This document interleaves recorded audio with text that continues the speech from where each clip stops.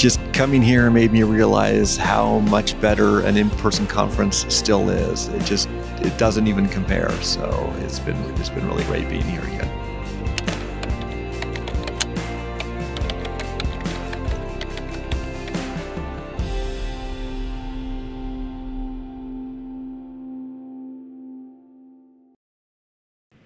Okay, there we go. So I recently refactored our std.move implementation in our codebase.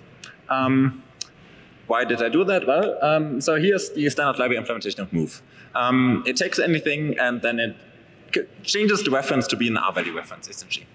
Fine enough, so what's the problem? Well, the first one is this one. So we've got a function that is something, takes a vector by value, and then we got a vector and we move that in. Well, what's wrong with this code?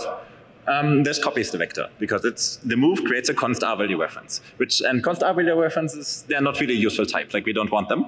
So we want to prevent that, so we can just add a static assert in the move implementation that the thing you're passing in should be const. That's simple enough. So the second issue is a bit more subtle. So here we've got a function that wants to decorate a widget by adding some padding and a border, and it does that by taking the widget and moving it around and then in the end replacing it. Now there's a subtle bug there. If the second line throws, then we've already moved from the widget. And this is a bit bad because like the caller didn't really expect us that we steal this value. Like it gave us immutable reference, but sort of expected that this thing is bad, comes back again. So we need to fix that by like using try-catch around it and restore it in case there's an exception.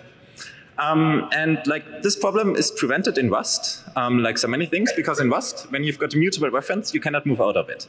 Because in Rust, a mutable reference is like bore. Like you borrow a value. And when you borrow a value, you're not really supposed to destroy it by moving around, right? You better, if you handle it unsafely and destroy it, you better put something back in there. And so we want to sort of emulate that behavior in C++. So when we have a local variable, we should be allowed to move it, right? That's fine. Likewise, if you have an rvalue argument, like that's also fine. Like the caller has the relinquished ownership, we are allowed to move it further. But if you have an lvalue argument, well, that is potentially dangerous, and that should require like a special opt-in. So we can only safely move if you have ownership. Kevin, can you do that? If you have ownership. And so let's check that. So we want to prevent the move operation if the thing we're passing in is an lvalue reference. So we add another static assert for the lvalue reference is. But the thing is that we can't do a static assert on the t itself because that will always be an lvalue reference. We need like the decal type of the thing. And so we need a macro, because macros are great. That sort of gives us the decal type of the thing, and then we can do the static assert on the lvalue reference. So let's just look at the example again. So here we're moving a local, decal type of local is widget. This is not an lvalue reference. We will safely move it. This is fine. If you have an rvalue reference, decal type of that will be an rvalue reference. We will move it. This is fine. But if you have an lvalue reference, decal type of that is an lvalue reference. We trigger the static assert and require like a special opt-in. And while this works, it has some edge cases like this one. So now we're moving from a member variable of an object. And that is potentially, the problem here is that decal type of that thing is widget, and not widget lvalue reference, even though we're moving out of an lvalue reference only indirectly.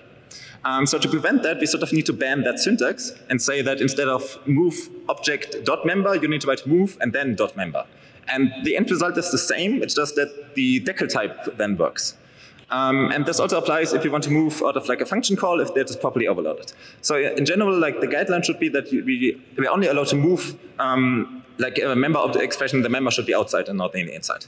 And so we want to check that, ensure that this guideline works by sort of static asserting that the expression we're passing in is an ID expression. So just the name of a variable and not a member access. So how do we figure out whether something is an ID expression? Well, we use the reflection, of course. And how do we use reflection? Well, we sort of use a macro. Like if you have a macro, we can convert that to a string. And then we can pass that string to check whether it is an ID expression.